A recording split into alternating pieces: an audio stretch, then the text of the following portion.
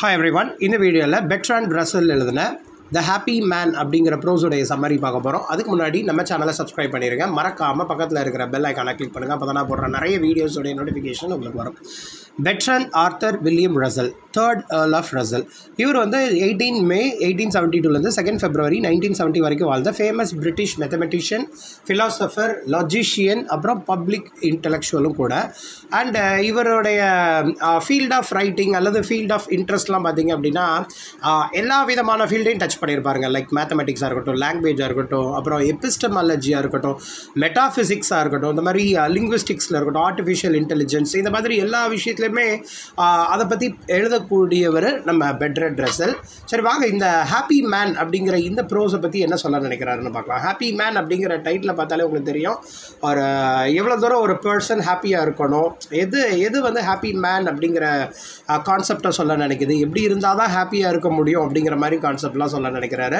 And இதனுடைய central idea பார்த்திங்க அப்படின்னா பேரண்ட்ஸ்க்கும் டீச்சர்ஸ்க்கும் ஒரு இன்ஸ்ட்ரக்ஷன்ஸ் கொடுக்குற மாதிரி, அதாவது டிஃப்ரெண்ட் இன்ஸ்ட்ரக்ஷன்ஸ் கொடுக்க நினைக்கிறாங்க. அண்ட் சில்ட்ரனை வந்து ஃப்ரீடமாக இருக்க வைங்க, அவங்களுடைய ப்ளே டைம்லையாக இருக்கட்டும் அல்லது அவங்களுடைய டைம் ஸ்பெண்ட் பண்ண வைங்க. லைக் டே டைம் ஹவர்ஸ் எல்லாம் நல்லா அவங்க வந்து அவுட்டோர்ஸ்லேயோ அல்லது அவங்க ப்ளே ரூம்ஸ்லேயோ நல்லா ஸ்பெண்ட் பண்ணணும். ஹாப்பி மேன் அப்படின்னா ஒரு ஃப்ரீடம் அண்ட் செக்யூரிட்டி லைஃப்பை லீட் பண்ணணும். ஹாப்பி மேனுடைய லைஃப் வந்து இந்த சொசைட்டியை பொறுத்தவரை பீஸ்ஃபுல்லாக இருக்கணும், அதே மாதிரி அவங்களுடைய மைண்டுமே ரொம்ப பீஸ்ஃபுல்லாக இருக்கணும் அப்படிங்கிற கான்செப்டை சொல்லி தான் எழுதியிருப்பாங்க. அண்ட் இப்போ வாங்க இதில் மெயின் பாயிண்ட்ஸை மட்டும் பார்த்துடலாம். ஏன்னா ஒரு பர்சனுடைய ஒரு மேன் ஹாப்பியாக இருக்கணும் அப்படின்னா எப்போலேருந்து ஹாப்பியாக இருக்கணும், அவனோட சைல்ட்ஹுட் ஹாப்பியாக இருக்கணும். அப்போ சைல்ட்ஹுட் ஹாப்பியாக இருக்கணும் அப்படின்னா அவங்களோட பேரண்ட்ஸ், அப்போ அந்த சில்ட்ரன் கூட இருக்கிற கம்பெனியன்ஸ் எல்லாமே அந்த சைல்டு வந்து ஹாப்பியாக இருக்கிறதுக்கு ரொம்ப சப்போர்ட்டிவாக இருக்கணும். அதே மாதிரி மெயினாக குழந்தைங்களை வந்து மித்த குழந்தைங்களோட விளையாட விடணும்னு சொல்கிறாங்க. மித்த குழந்தைங்களோட டைம் ஸ்பெண்ட் பண்ண விடுங்க. அது ப்ளே ரூம்ஸாக இருந்தாலும் சரி, அவுட்டோர்ஸாக இருந்தாலும் சரி. மெயினாக சில்ட்ரனுக்கு வந்து 2 விஷயம் தேவை. ஃபஸ்ட்டு ஒன், அவங்க வளரும்பொழுதே ஃப்ரீடமாக வளரணும். ரெண்டாவது செக்யூரிட்டி இந்த சென்ஸ் லைக் பாதுகாப்பாக ரொம்ப அஃபெக்ஷனேட்டாக அவங்க வளரப்படணும். அப்படி வளர்ந்தாங்க அது வந்து அப்படி கண்டினியூ ஆகும். ஒரு லைஃப்பில் வந்து ரொட்டீனாக அந்த அஃபெக்ஷன், அந்த ஃப்ரீடம் கிடச்சிது அப்படின்னா அவங்களோட லைஃப் ப்ராஸ்பராக இருக்கிறதுக்கு வாய்ப்பு இருக்குது அப்படின்னு சொல்கிறாங்க. ஏன்னா இப்போ வார் டைம்லலாம் பார்த்திங்கன்னா யாருமே ஹாப்பியாக இல்லை. அப்போ ஹாப்பியாக இருக்கிறதுக்கு என்ன பண்ணணும்? இப்போ நம்ம ஒரு பர்டிகுலர் பாயிண்டில் இப்போவே நம்ம நினைக்கிறது இல்லையா, இப்போ குழந்தை பருவத்தில் இருந்தாலும் நான் இன்னும் ஹாப்பியாக இருந்திருப்பேன், குழந்தையாகவே இருந்திருக்கலாமே அப்படின்னு நம்ம திங்க் பண்ணுறோம் இல்லையா. ஸோ அதே கான்செப்டை தாங்க ஹாப்பி மேன் அப்படிங்கிற இந்த ப்ரோஸில் வந்து ரசல் வந்து கிளியராக சொல்கிறாரு. குழந்தைங்க வளரும் பொழுதே ஹாப்பியாக வளரட்டும். ஏன்னா அவங்க நினைக்கிற மாதிரி விளையாடுறது, நிறைய டைம் வந்து குழந்தைங்களோட ஸ்பெண்ட் பண்ண விடுங்க. ஏன்னா இந்த வேர்ல்டு வந்து ஒரு வார் அந்த மாதிரி எப்போ எதுனாலும் நடக்கும் அப்படிங்கிற மாதிரி இருக்கு இல்லையா. அந்த ஒரு மொமெண்ட் நடந்துச்சு அப்படின்னா யாருமே ஹாப்பியாக இல்லைன்னு ஒரு சிச்சுவேஷன் அமையுது. ஸோ இவங்களுடைய விஷயங்கள் எதுலேருந்தெல்லாம் விடுபட்டு வரணும் அப்படின்னா, குழந்தைகள் எதுலேருந்து விடுபடணும் அப்படின்னா சின், மெயினாக பாவங்கள் அது கூடாது. 2வது வார், 3வது ஃபியர். இந்த ஃபியர் வேண்டவே வேண்டாம். ஏன்னா அந்த ஃபியர், பயம் அப்படிங்கிறது வந்துருச்சு அப்படின்னா அவங்க மனசில் உள்ள அந்த பீஸ், அந்த ஒரு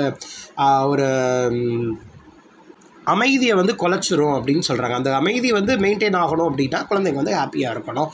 அண்ட் எஜுகேஷன் முக்கியம்தான், அதை வந்து ரொம்ப டார்ச்சர் பண்ணுற அளவுக்கு வேண்டாம். அதுவுமே கொஞ்சம் ஹாப்பியாக இருக்கலாம். லைக் பாசிவ் லிசனிங்காக இருக்கலாம். லைக் ரொம்ப கன்வென்ஷனல் மெத்தட்ஸ் யூஸ் பண்ணி அவங்கள படிக்க வைக்கணும் அப்படின்லாம் நீங்கள் ரொம்ப டீச் பண்ணாதீங்கப்பா அப்படின்னு சொல்கிறாரு. அப்புறம் இல் ட்ரீட்டிங் கூடவே கூடாது அப்படின்னு சொல்கிறாங்க. சில ஆக்டிவிட்டீஸ் கொடுங்க, அவங்க எந்த மாதிரி என்ஜாய் பண்ண நினைக்கிறாங்களோ அது ரிலேட்டடாக குழந்தைங்களுக்கு வந்து கொடுங்களே தவிர அதை விட்டுட்டு இல் ட்ரீட்டிங் பண்ணாதீங்க, தப்பாக ட்ரீட் பண்ணாதீங்க அவங்கள அப்படின்னு சொல்கிறாங்க. ஏன்னா சைல்ட்ஹுட்டில் அவங்க லைஃப் எப்படி ஃப்ரேம் ஆகுதோ அது வந்து ரொட்டீன் லைஃப்பில் அது கண்டினியூ ஆகும்.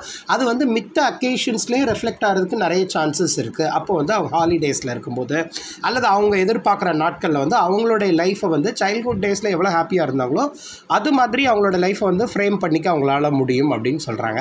ஸோ எல்லா குழந்தைகளுமே வளரும் பொழுது ஏதாவது ஒரு நல்ல விஷயம் செய்யணுங்கிற மாதிரி தான் வளருவாங்க. அப்போது அதனுடைய பேஸ் எங்கே இருக்குது அப்படின்னா சைல்ட்ஹுட் டேஸில் இருக்குது அப்படின்னு சொல்கிறாங்க.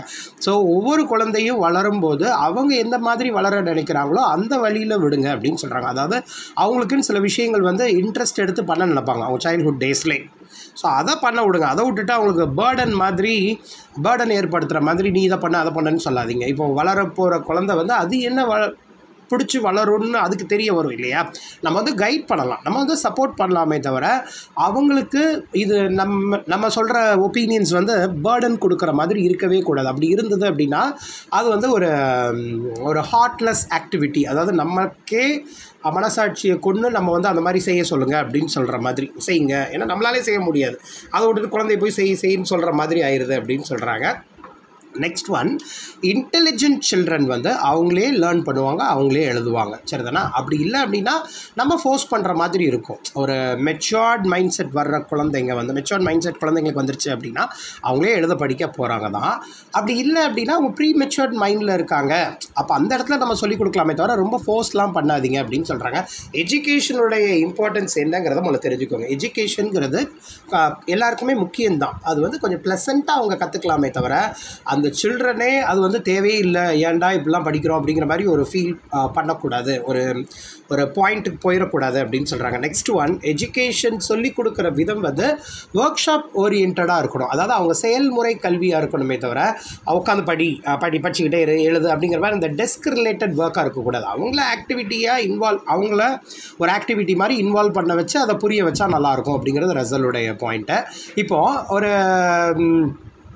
க்ரீக் பீரியட்னு எடுத்துக்கோங்க. க்ரீக் அதாவது ஏன்ஷியன்ட் க்ரீஸ் பீரியடில் வந்து எந்த ஒரு எலக்ட்ரானிக் மீடியாலாம் டீச்சிங்கில் கிடையாது. அப்போ எப்படி யூஸ் பண்ணியிருப்பாங்க? அப்போது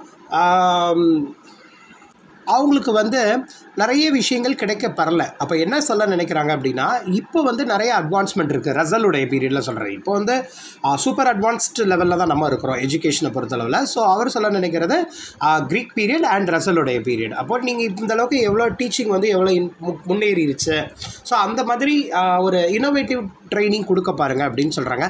கல்ச்சுரல் எஜுகேஷன் ரொம்பவே இம்பார்ட்டன்ட். ஏன்னா அந்த குழந்தைங்களுக்கு வந்து அந்த நாட்டுடைய கல்ச்சர்ஸ் தெரிஞ்சுக்கணும். ஹிஸ்ட்ரி, ஜியாகிரஃபி மெயினாக சொல்லிக் கொடுக்கணும். ஏன்னா அதை விட்டுட்டு தேவையில்லாத விஷயங்கள்லாம் சொல்லிக் கொடுக்காதீங்க அப்படின்னு சொல்கிறாங்க. இப்போ சினிமேட்டிக் லைஃப், இப்போ ஒரு உதாரணம் பாருங்களேன்.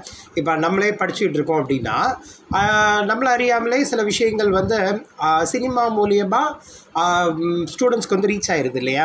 இப்போ படிக்கிற விஷயத்தை இமீடியட்டாக சினிமா கூட ரிலேட் பண்ணுறாங்க. அப்படி இருந்தாலும் அது ஒரு இம்பேக்ட் க்ரியேட் பண்ணுற மாதிரி இருக்கணுமா. அது மூலியமாக கூட நல்ல விஷயங்களை வந்து ஸ்டூடெண்ட்ஸ், இப்போ சினிமா தான் குழந்தைங்களுக்கு பிடிக்குதுங்கிறது தெரிஞ்சிருச்சு அப்படின்னா அது மூலியமாக கூட விதவிதமாக ட்ரெயின் பண்ணலாம், அவங்களுக்கு சொல்லிக் கொடுக்கலாம். எது பிடிக்குதோ அதை வந்து அவங்களுக்கு தேவையான விஷயத்தில் சொல்லிக் கொடுத்தா நல்லாயிருக்கும் அப்படின்னு சொல்கிறாங்க. மெயினாக டீச்சர்ஸ் வந்து இன்ட்ரெஸ்ட் காட்டினா தான் ஸ்டூடெண்ட்ஸ்க்கு நல்ல விஷயங்கள் ரீச் ஆகும். இப்போ டீச்சரே சரியில்லை அப்படின்னா அப்போ எஜுகேஷன் எப்படி இருக்கும்? ஸோ இதை வந்து சொல்கிறாங்க. அண்ட் ஆர்டிஸ்டிக் எஜுகேஷன் ரொம்பவே முக்கியம் அப்படின்னு சொல்கிறாங்க. அதுதான் மெயினாக சொல்ல நினைக்கிறது.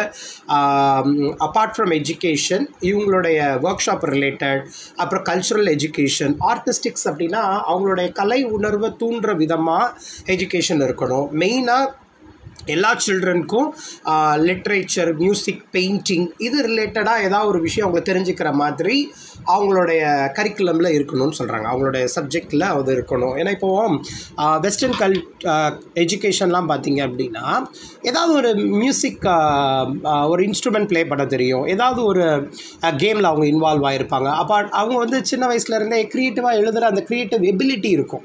ஸோ அதனால தான் நம்ம ரசல் என்ன சொல்கிறாரு அப்படின்னா அவங்களுக்கு லிட்ரேச்சர், மியூசிக், பெயிண்டிங் இதில் வந்து தெரிஞ்சிருக்கணும் அவங்க அப்படின்னு சொல்கிறாங்க. ஸோ இதெல்லாம் தெரிஞ்சிருந்தால் கண்டிப்பாக அவன் ஹாப்பி மேனாக தான் இருப்பான். ஏன்னா ஹாப்பி மேன் அப்படின்னா இந்த சின் பண்ணக்கூடாது, பாவம் பண்ண வேண்டாம், பாவம் கூடாது தான். அதை தெரிஞ்சுக்கிறதுக்கு அவன் படிக்கணும் இல்லையா. நம்பர் 1 எது பாவம், எது வந்து நல்ல விஷயம், எது கெட்ட விஷயங்கிறது நம்பர் 1 தெரிஞ்சுக்கணும். 2வது பயங்கிறதே கூடாதுப்பா. அப்போது எந்த ஒரு விஷயமா இருந்தாலும் அட்வென்ச்சரஸாக அதை கற்றுக்க நினைக்கணும். ட்ராவல் பண்ணுங்கள். ஏன்னா ட்ராவல் பண்ணுறது ஹாப்பினஸ் கொடுக்கும். எப்படியும் இப்போ ஒரு இடத்துக்கு போகிறோம் அப்படின்னாலே நமக்கே ஒரு ஹாப்பினஸ் வரும் இல்லையா. அப்பாடா ஒரு 10 நாள் ட்ரிப் போகிறோம் அப்படின்னா அது ஒரு ஹாப்பினஸ் கொடுக்கறது தான். ஸோ அந்த மாதிரி அட்வென்ச்சரஸாக ஹாப்பினஸ் கொடுக்குற விஷயங்கள் குழந்தைங்க பண்ணுற மாதிரி பேரண்ட்ஸ் பண்ணுங்கள் அப்படின்னு சொல்கிறாங்க. அண்ட் இந்த காம்படிஷன் அப்படிங்கிறதே வேண்டாம். அதாவது இப்படி இந்த மாதிரி காம்படிஷன் இருக்கணும், இதுதான், இதை முடிச்சேன்னா இது உனக்கு லைஃப்பில் இந்த லெவலுக்கு போயிடுவேன் அப்படிங்கிற மாதிரிலாம் ஒரு லைஃப்பை வந்து ஒரு காம்படிஷன் மாதிரி கொண்டு போகாதீங்க. அந்த நேரத்தில் கோஆப்ரேட்டிவாக இருங்க. அதே மாதிரி மிஸ்டேக்ஸ் மூலமாக லேர்ன் பண்ணுற விஷயங்கள் சொல்லுங்கள். ஏன்னா மிஸ்டேக்ஸுமே எஜுகேஷனில் ஒரு பார்ட்டு தான்.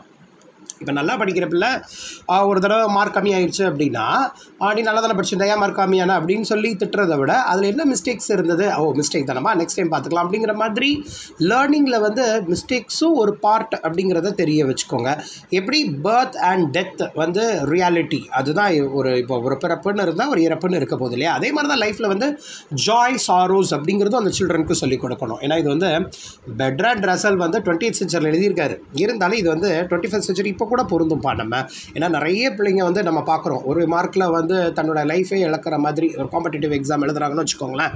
அது வந்து ரொம்ப வருஷமாக ப்ரிப்பேர் பண்ணுறாங்க, 1 மார்க்கில் போயிடுது, பர்சன்டேஜ் வைஸில் கம்மியாகிடுது. ஸோ இதெல்லாம் அவங்க வந்து வேறு மாதிரி எடுத்துக்கிறாங்க. பட் இதில் என்ன சொல்ல நினைக்கிறேன் அப்படின்னா திரும்ப கூட ட்ரை பண்ணலாம், அப்படி ஒன்றும் பெரிய விஷயங்கள் கிடையாது. அவங்க நினைக்கிறாங்க இந்த ஒரு டைமில் தான் பண்ணி ஆகணும், அப்படிலாம் கிடையாதுப்பா. கடவுள் கொடுத்த வாழ்க்கை வந்து இது வந்து நெக்ஸ்ட் லெவல், அவரே கொண்டு போவார் நம்மளை நெக்ஸ்ட் லெவலுக்கு. நம்ம அதுக்குன்னு எஃபோர்ட் போட வேண்டாம்னு சொல்ல, நீங்கள் எஃபோர்ட் போட்டுக்கிட்டு தான் இருங்க.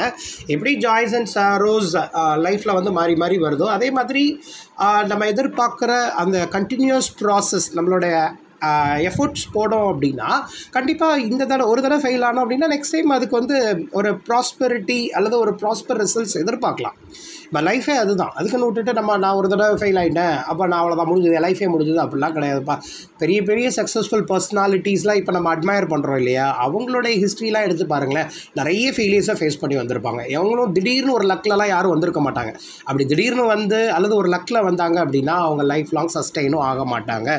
இதுதான் ரியாலிட்டி. அதை வந்து நம்ம புரிஞ்சுக்கணும். நெக்ஸ்ட்டு வந்து எப்படி ஒரு ரிவர் வந்து அப்படி கண்டினியூஸாக ஃப்ளோ ஆகுதோ அது மாதிரி தான் நம்ம லைஃப்பும் போய்கிட்டே தான் இருக்கணும். அது சொல்லுவாங்க இல்லையா, நதி போல் ஓடிக்கொண்டிரு அந்த வேர்வைக்கும் வெற்றிகள் வேர்வைக்கும், அதெல்லாம் சூப்பர் லைனு. அந்த மாதிரி பாயிண்ட்ஸ்லாம் நம்ம ரிலேட் பண்ணி பார்க்கணும். இதை தான் இந்த மாதிரி ப்ரோஸ் பீஸை படித்து தான் அவங்க அந்த மாதிரி லைன்ஸ்லாம் எழுதியிருப்பாங்கன்னு எனக்கே சில ப்ரோஸ்லாம் படிக்கும்போது டவுட்டாக இருக்குது. ஸோ ரிவர் மாதிரி தான் நம்ம லைஃப் கண்டினியூஸாக போயிட்டே இருக்கணுமே தவிர எந்த ஒரு விஷயத்தையும் நினச்சி ஒரு அப்படி பயந்து போய் நிற்கிறதோ அல்லது ஒரி பண்ணி நிற்கிறதோ அல்லது தப்பு பண்ணிட்டோம் இது பாவம் அப்படின்னு சொல்லி நாமளே வருத்திக்க தேவையில்லை அப்படின்னு சொல்கிறாங்க. ஏன்னா ஹியூமன் லைஃப்பை பொறுத்தளவில் ஓல்ட் ஏஜ் அப்படிங்கிறது ஒன்று வரும், அதே மாதிரி டெத் அப்படிங்கிறது இன்னெவிட்டபிள் தான். ஸோ எல்லாத்தையுமே அக்செப்ட் பண்ணிக்கோங்க. ஏன்னா இதுதான் வேர்ல்ட் ரியாலிட்டி.